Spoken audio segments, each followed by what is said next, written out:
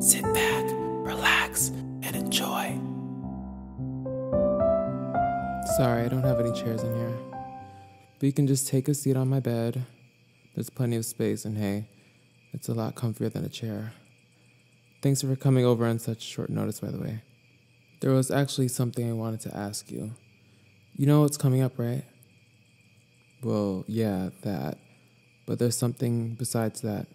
I was talking about your birthday. Don't tell me you forgot. Well, I'm sure you can see where I'm going with this.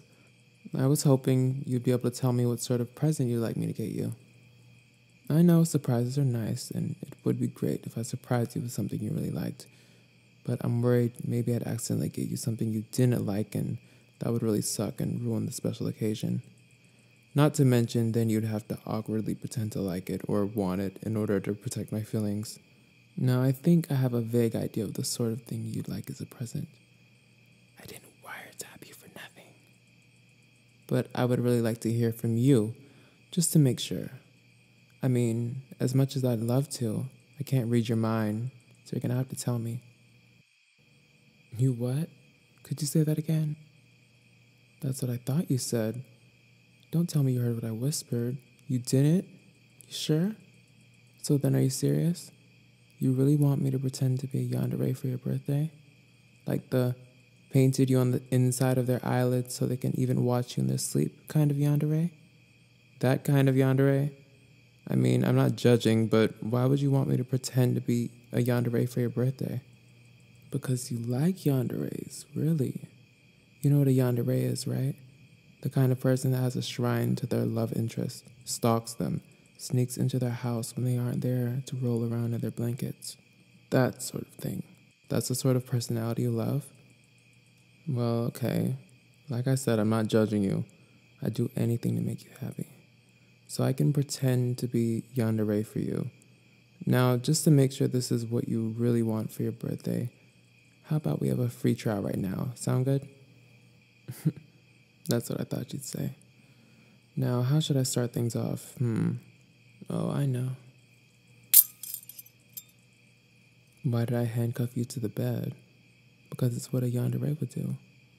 You know how the stock line goes. Oh no, you can never leave me. We'll be together forever. You won't be able to see anyone else, but it's okay. I'm the only person you need. I'll do anything for you, other than let you go outside. I'm sure we've both heard it 1,000 times by now. Are you alright so far? We really should have established a safe word or something before starting all this. Oh well, too late now. But from the look on your face, it seems we don't need one. I've never seen you smile like that. I didn't even know your mouth could open that wide. It's actually kind of scary. Maybe you really do like Yanderes. I thought you were pulling my leg at first, but I think you're starting to get through to me. Well, I'm just happy you're happy. It's good you like me as a Yandere. Pretend Yandere, of course. This is all just pretend. I'm not really imprisoning you in my house for the rest of our lives. Unless you want me to. I'm joking. Like I said, this is all an act. Just like you wanted. I'm not really handcuffing you to my bed. That's not to say I'm not dedicated to my role, though. I mean, look, I have my notebook here. I wrote your name in it from cover to cover. It's also full of little hearts next to the names from time to time. I've got more like this if you want to see, just like a real Yandere would. I'm joking, look. Let me open it up for you, see? The insides are blank. This notebook is empty. You're so easy to tease. You look like you really believe me for a second, but I'm not sure if that grin on your face is the proper response to a crazy Yandere. But what would I know? I'm a crazy Yandere. Wow, you really like it when I say I'm a crazy Yandere, don't you? That really touches my heart because, you know, I'm actually even crazier than all this. Hey, could you do me a favor? Could you take a look inside of this notebook for me and tell me what you see? That's right, your name, from cover to cover, decorated with hearts. It really wasn't a bother. In fact, I enjoyed doing it. That's why this isn't the only one. I really wish I was more well-worded. Then maybe I could tell you just how much I love you. But when I'm by myself, I felt this was the only real way I could express my love by putting it down into my notebooks, one by one, flooding the paper with my affection. I can't tell if that wide-eyed expression of yours is shock or ecstasy, but I guess it doesn't matter. You really do love Yandere's, don't you? So you love me, don't you, darling? I love you. I love you more than you can ever imagine. It hurts me so much to be away from you. It's so hard to function. That's why I keep using the wallpaper on my phone on me all the time. So it's like you're always with me no matter where I go. And that was just in the past. Now that I know you love the real me, that just makes me love you even more. I don't have to hide it anymore. I don't have to worry about being too clingy. I can finally show you just how much I love you, even if I can't tell you. But just to confirm, you really do like Yandere's, right? And you love me? Oh, thank you. Oh, but you know I'm being real, right? This isn't just all an act. I thought the notebook would definitely get the idea across, but maybe you thought that was just a lucky prop I had beforehand or something. No, I really love you this much. If you doubt it, I could prove it. By, say, killing someone for you.